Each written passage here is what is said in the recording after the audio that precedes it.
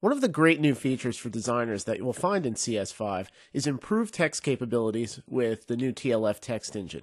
The TLF Text Engine, which is now the default inside of Flash CS5, allows us to do more with typography. As a matter of fact, these are things you're probably used to doing in other Adobe programs such as InDesign or Illustrator. TLF Text now adds capabilities for multi-column text, threading text across multiple text boxes within your movie, just a lot more control over how text appears and works inside of your movie. So let's take a look. To get started, open up the flo2_video.fla lesson file. And if we take a look at the stage, we'll see there's not a lot going on graphically here, and that's okay. We want to really just focus on the capabilities of text for this lesson. To get started, go over to the right side of your workspace and go ahead and select the text tool from the tools panel on the right. And you'll see as soon as you do, the property inspector changes to reflect all of the text options that you have when using this tool. Now, one thing you may notice that's a little bit different is at the very top of the property inspector, we now have a drop-down menu which allows us to choose between TLF text and classic text. Classic text is actually the name for text capabilities or the text engine of Flash version CS4 and earlier.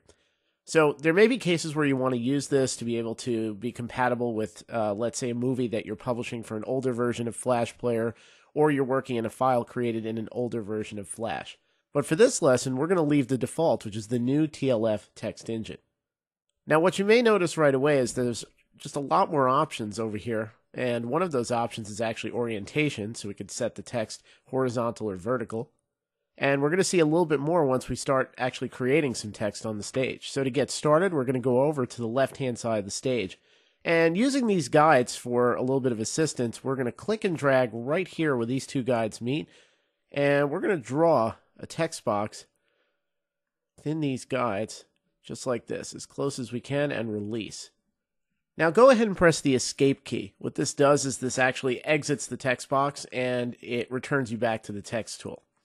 Now if we take a look at the text box that was created, we'll see there's a couple of interesting things going on here. We see the normal bounding box handles in the corners here, which we can use to resize this if we need to. So for instance, if I want to get a little bit closer to this guide, I can just click and drag this bounding box handle at the bottom. Same goes for the right-hand side, and feel free to do this if for some reason you didn't get it as close to the guides as you would have liked to.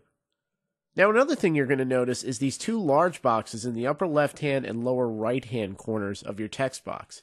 These are what we refer to as the in and out ports, and these basically control the flow of text in and out of this text box. Now that TLF text gives us the ability to thread or flow text across multiple text boxes, we can use these if we have too much text in this box, and we can actually take this out port and flow it into another text box. Not sure what we're talking about yet? Well, let's go ahead and put some text in here to actually see what it is that this does. So what we're going to do is we'd like to work with a large amount of text so that we purposely cause this text box to overflow. And to do that, we're going to go ahead to the File menu and choose Open. And what we're going to do here is we're going to go over and navigate to our lesson folder where you got your FLA file. And you'll actually see there's a text file there called lipsum.txt, and this contains some lipsum text or placeholder text that we can paste into this box. Now, by default, Flash doesn't normally open text files, so what we're going to do is, if we're on the Mac, we can enable all formats, or all files in this case, and you'll see this makes this available. And you should have the same capability on Windows to enable all file formats, so that you actually can select this and open it. So we're going to go ahead and choose Open. And this is basically a plain text file, so this will open up as its own tab inside of Flash. And what we're going to do here is we're just going to do Command A or Control A if you're on Windows, and we're going to click this tab to return back to our movie.